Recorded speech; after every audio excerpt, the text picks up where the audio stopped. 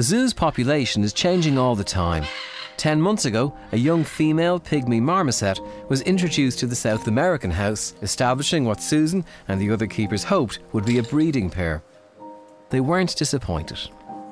Really exciting news. We had baby pygmy marmosets born.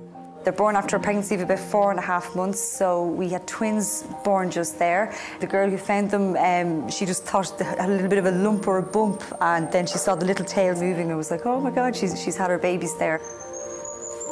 They're so cute, and they're like tiny, literally probably the size of my thumb when they're born. You'd find them in Peru, Bolivia, Ecuador. They're a South American primate. They're actually the smallest true primate in the world. These monkeys are a little bit unusual in that the dad does most of the heavy graft, and he carries the little babies around and does the kind of cleaning of them and grooming of them. And then when they're hungry, he just hands them over to Mommy and she does the feeding part.